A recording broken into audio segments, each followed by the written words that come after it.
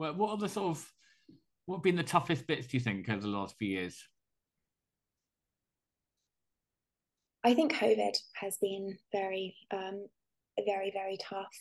Um, in one way, I was very lucky to actually keep working because I have lots of friends in different industries and doing different roles whose work just completely stopped overnight. And that is definitely not what happened for funeral directors. But the toll that those years of COVID funerals has taken, and the amount of trauma we had to witness as funeral directors, and the loneliness of it as well.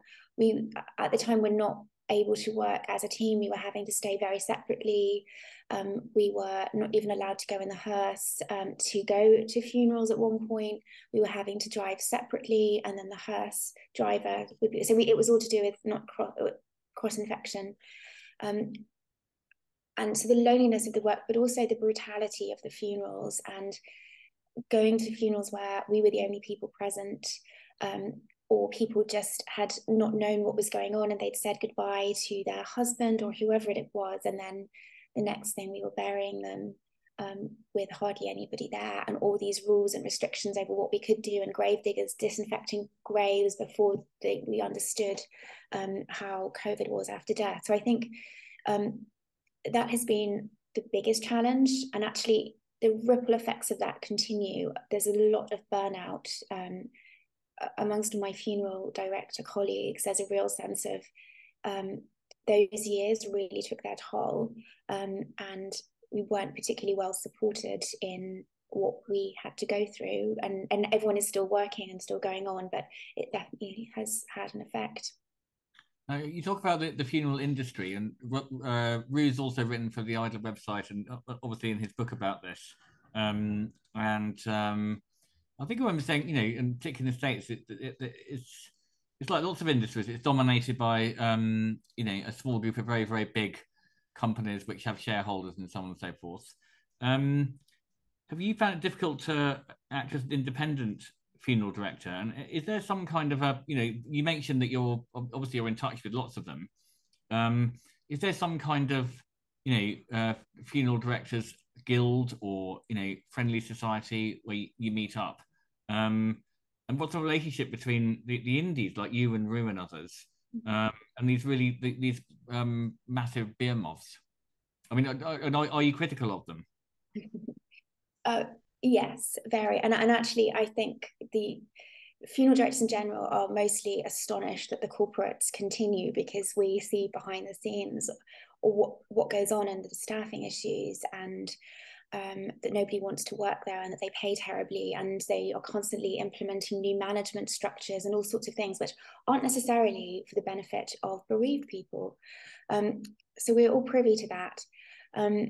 There is something called the Good Funeral Guild, which is where the more forward-thinking and progressively minded funeral directors and celebrants, and just anyone who's interested actually in the future of funerals, all gather. And that's a very supportive community. Rue is a part of that. And actually, there are quite a few very traditional funeral directors within the Good Funeral Guild, who have joined and actually are looking to the future and are wanting to do things differently.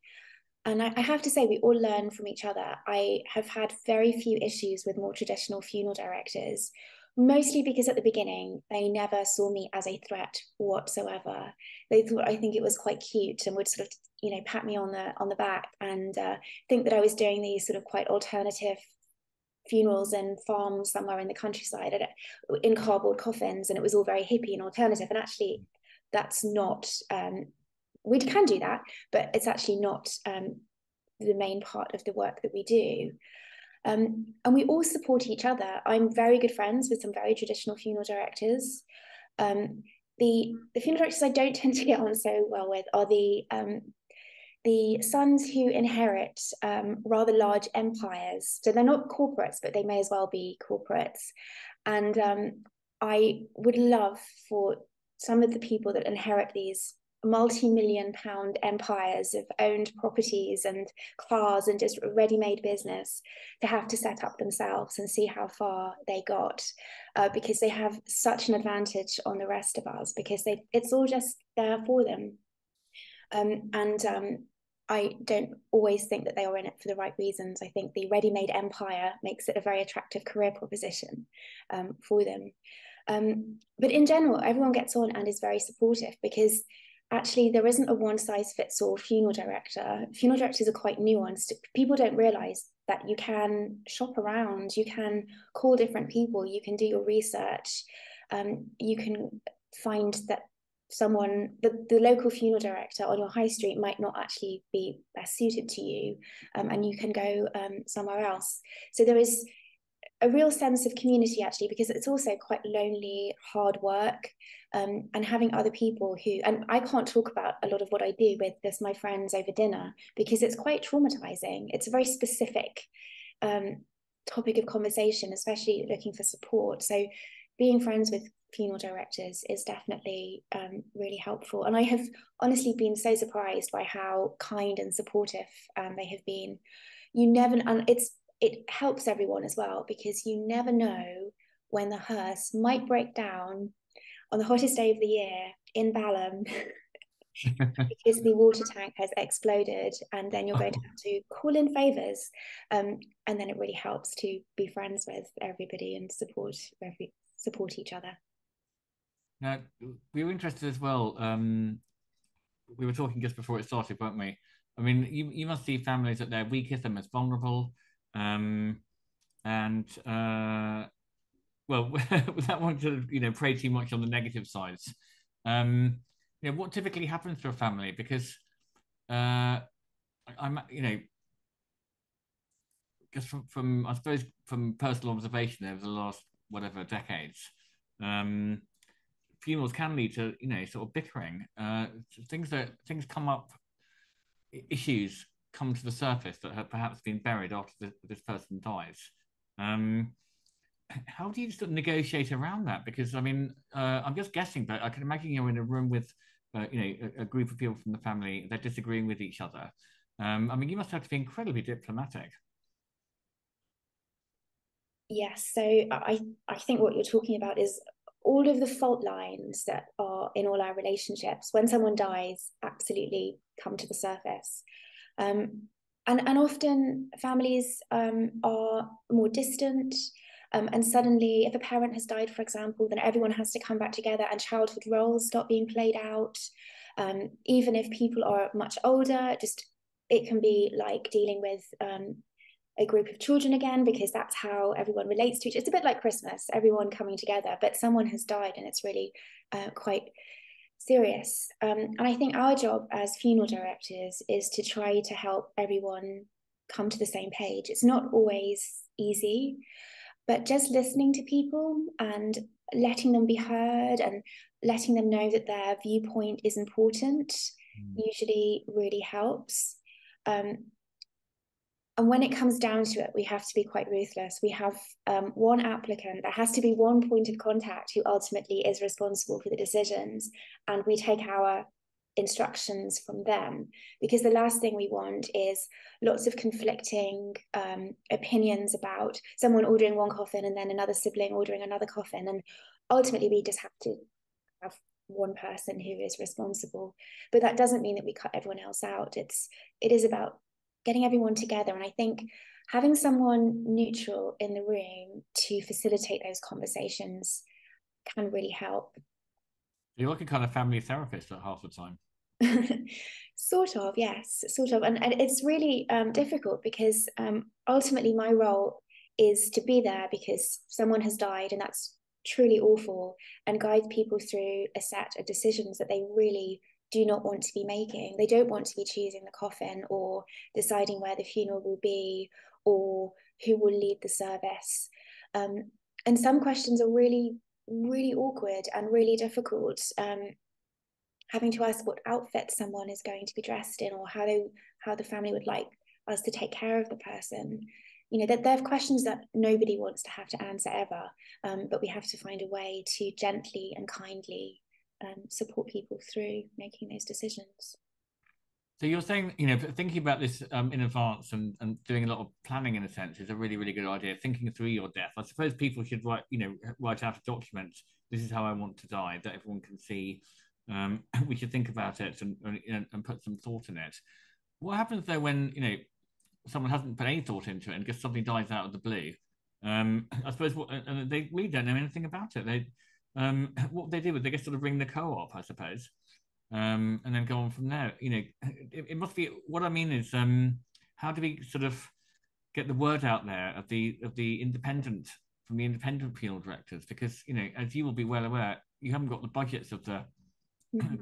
It's difficult for any. We have a small magazine. I mean, it's difficult to sort of get yourself out there, get people sort of aware of what you're doing.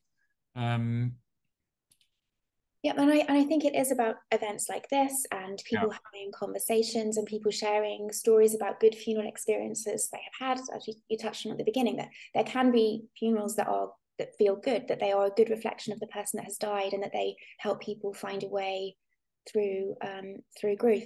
And it is changing. It really is changing.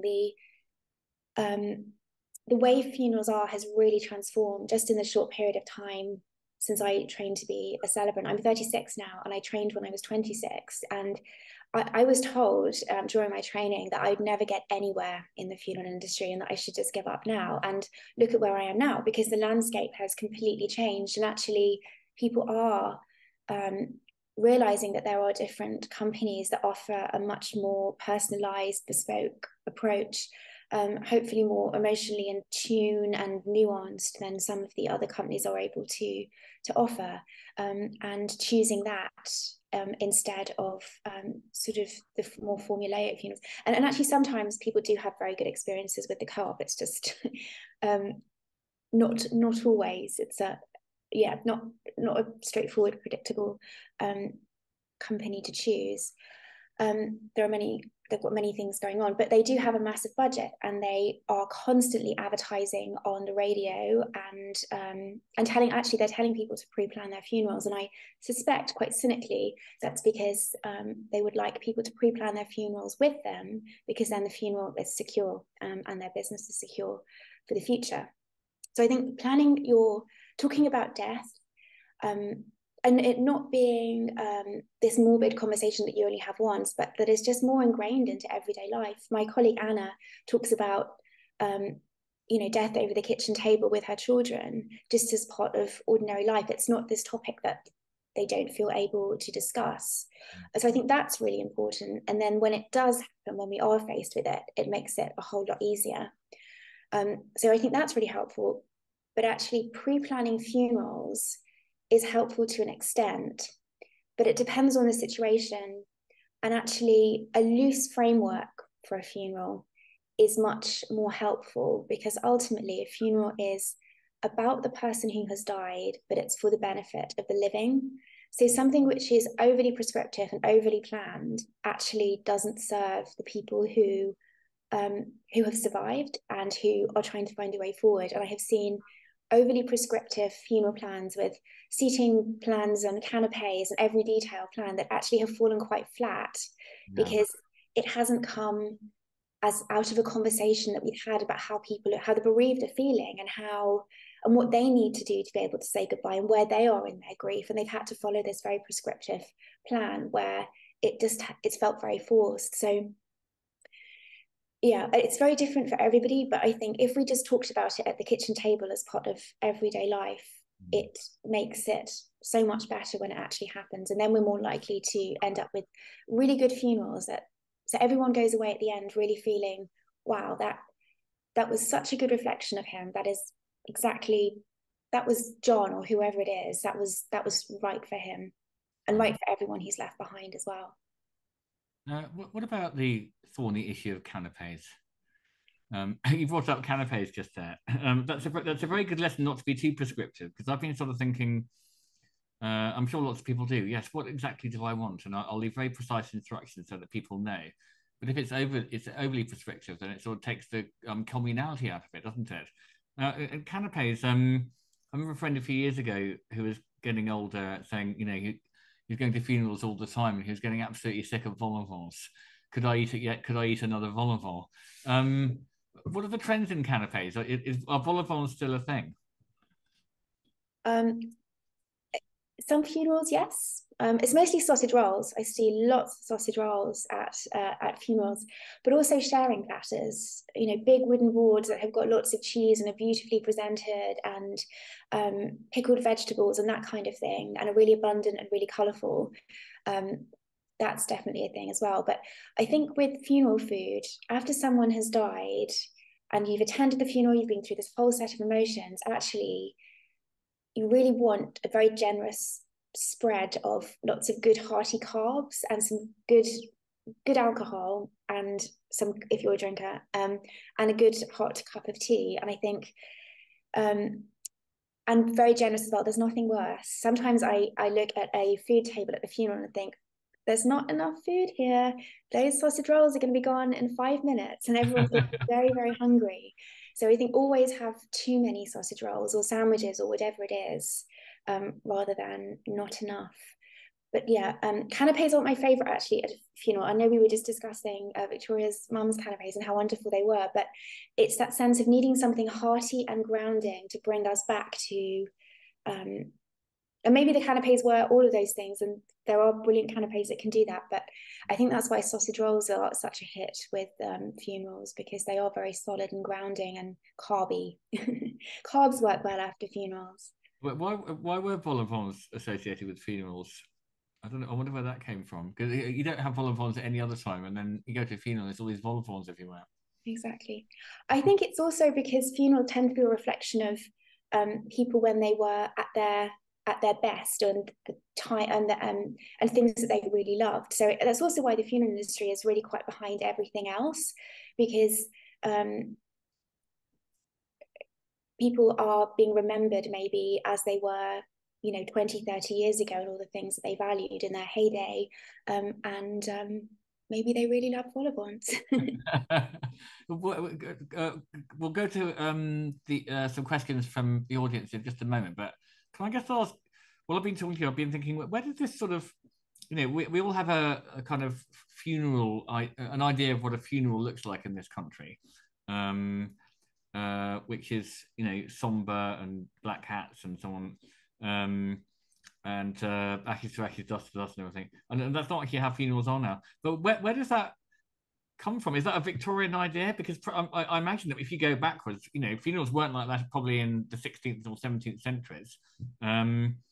I imagine it's a sort of Victorian thing, that kind of somberness. And I remember reading in in Ronald Hutton's history books, there used to be these fantastic wakes, aristocratic wakes in the Tudor period, where literally 20,000 people would be invited up to the wake after the death of an earl or something like that. And it was like a massive, amazing party. So funerals, obviously, very different around the world, different cultures, and they've been very different, I imagine, in this country, in history. Yes, and the funeral as we know it today, with the horses and the men in top hats and the canes, is actually not that old. Funeral directors have created that funeral pretty much from the Victorian times onwards. Before that, death really belonged to the community. People were taken care of at home. They would be laying out women who would just be women in the street that knew how to take care of people after they had died. And local carpenters and builders would make coffins, and then they would be transported to the local cemetery. Before that, we used wool a lot. It was, I think it was a law actually that you had to be wrapped in wool to keep the wool, to keep the wool industry going at one point. But yes, the funeral we know now was created by funeral directors, and they were the builders and the transport people who realized that the appetite for people taking care of their own dead, that the community coming together to take someone to the next stage was disappearing, and actually people wanted a professional service. And so that was the creation of modern day funeral directors. They were often the people that made coffins or provided transport, because a lot of funeral directing actually behind the scenes is logistical. there's a lot that has to happen, a lot of organization, a lot of having to have facilities and moving people around. And actually, they were the ideal people to do that. So that's where the funeral that we have now, is seen as the traditional funeral, has come from. It's not actually that old, and it is really shifting. It's really shifting, and I think people are beginning to understand that there are other options, and as beautiful as they can be, because done very well. Isabella Blow's funeral, she was a fashion editor who died, and her funeral was very much black hats and horses, and it is exquisite. Everyone is dressed absolutely beautifully in Victorian mourning wear and beautiful hats, and it's exquisite. But the sort of generic local funeral director trying to pull that off in the same way doesn't always carry it through with quite the same style that It's someone not who the same panache. No, managed. yeah. Yeah, It's yeah, London, the cream of London's fashion crop. exactly. I'm Yes. sure did. And can I, just before we go to questions, in terms of trends in funerals, people ask quite a lot, cremation versus burial. Mhm. Um, do you have any views on that? I mean, when we spoke to Rue, someone asked that question and became quite sort of excited about it. I think he said, well, he's not kind of not going to say you ought to do this or you ought to go one way or the other. What would you say? And what are people, generally doing? It's very split. It's really very split. So I'm the same as Rue. I don't really take a side as to pro cremation or pro burial. They both have their pros and cons. The crematoria have really had to clean their act up in the last few years. There are so many rules about emissions. They all have filters. So it's not as bad as it was, I understand. Natural burial is a wonderful option as well. Um, and but there aren't really that many natural burial grounds around London, and some of them are questionable. Some of them are actually big corporate companies that look like nice natural burial grounds. Some of them are genuine, really lovely, just fields that are run by really wholesome people and genuine to the principles of natural burial, but not all of them. And I think it's more about the emotional value of whether someone is being buried or cremated. I know from the work I have done over the last however many years, I would now want to be buried because there's something so real about a burial, and it just feels so human and something so intrinsic to who we are.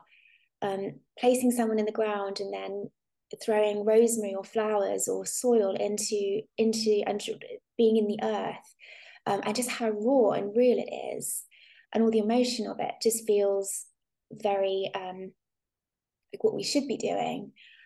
But I know I come from a family I don't think they've ever actually attended a burial. All the funerals that they know are cremations, and they would be horrified by the idea of burial. So if they were faced with a funeral for me, I think I probably would end up being cremated, and I would be okay with that because it's what they need. So I think it really depends on where people find the value, and also, do they want somewhere to go back to? Do they need a space to visit? Would they prefer to have ashes and then keep ashes with them? So I never know who to believe with the green credentials and people saying how bad cremation is for the environment. I'm never sure about the data. So I think with funerals, it's one of the areas where the emotional value of what's being chosen outweighs the data. Well, Louise, this is just absolutely fascinating. A wonderful advice from someone who really knows what they're talking about and also has a vision.